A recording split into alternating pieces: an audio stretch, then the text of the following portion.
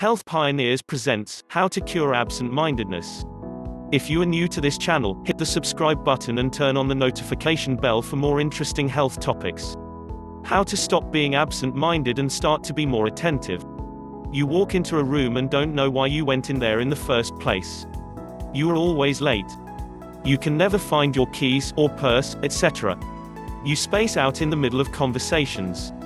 You don't know what you want to do with your future because your thoughts aren't organized enough to even begin to make any plans. You just feel absent-minded all the time. So what should you do? There are things you can do to change your absent-mindedness. Even if you're not absent-minded, you can at least share these tips with people who are. Here are 11 things you can do to stop being absent-minded and start to be attentive. 1. Put everything back in the same place. It sounds simple, but it's easier said than done for some people. Try to create a new habit of routine. For example, when you walk in the door, put your keys in the same place. When you go to the mall, park in the same general area. In other words, develop new habits. It will take a while for the new routines to become second nature, but it will happen if you keep doing them for a few weeks. Just stay committed and try these tricks to make new habits stick. 2. Make lists. Sometimes when I have a gazillion things flying around in my head that I need to accomplish, I get overwhelmed. And then nothing gets done. That's why I immediately start making a list when I start feeling that way. Find out what lists you should keep to stay focused here. The power of the list, essential lists for productivity. 3. Set timers. If you're always late, learn to set the timer on your oven or your microwave, or get an egg timer and set that. Yes, here are 7 reasons to borrow Grandma's egg timer.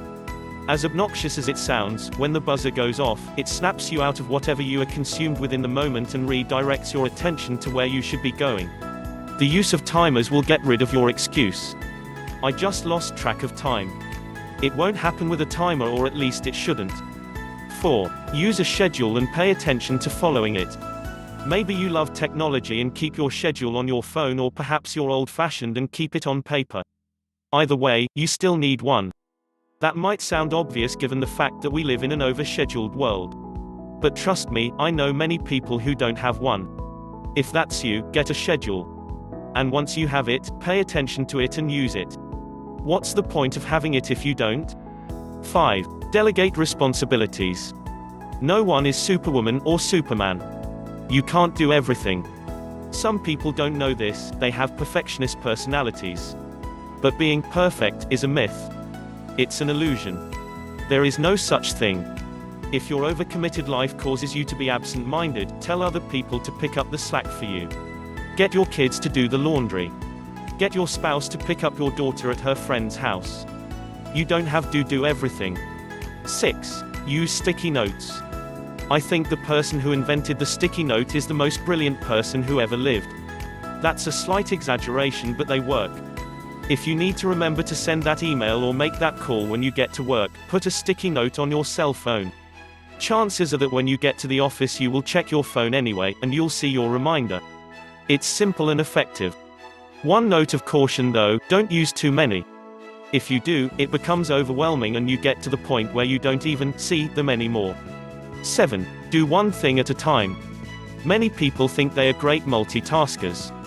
They can talk on the phone, type emails and put makeup on all at the same time. But when you do too many things at once, none of them are done particularly well. Do one thing at a time so you can make sure that you complete everything you are doing. 8. Have an accountability buddy. If you're trying to develop any of the new habits that I've discussed so far, it helps to have someone hold you accountable. Grab a friend and schedule quick, regular texts, emails or phone calls. They could either be reminders or they could be check-ins to report progress.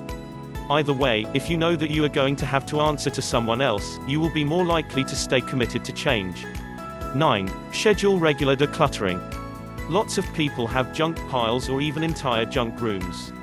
The problem is that many times they get out of control. Anyone who has watched any of the hoarder TV shows knows that once you let it get that way, it's difficult to correct it. Put your decluttering sessions on your schedule. Since you're already following your schedule, you will have consistency with throwing out what you don't need. Some decluttering tips to help you. How to declutter your house effectively. How to declutter your day and free up more time. How to declutter your life. How to declutter your brain and get organized. If that's a little bit too much for you, try this one question to help you successfully declutter anything. 10. Try to foresee problems and consequences of your actions. Your absent-mindedness affects other people. If you're constantly late, your friend is probably sick of waiting an hour for you to show up at the restaurant, or maybe your kid is feeling bad because you are the last parent to pick them up from the slumber party. Your actions affect others. Once you realize that, it might motivate you to adopt some of these tips. 11. Stop talking and start doing. You can't lose weight if you just sit around complaining about how fat you are. You can't become a better basketball player if you sit on the couch and watch reality TV every night. And you can't become less absent-minded if you don't take action. Talking about it is great, but it doesn't count. What does count is to start doing it. This will all take a little bit of work, but if you follow these tips and stay committed, you will eventually become much more organized and on top of your game. Thanks for watching. Please like and share this video.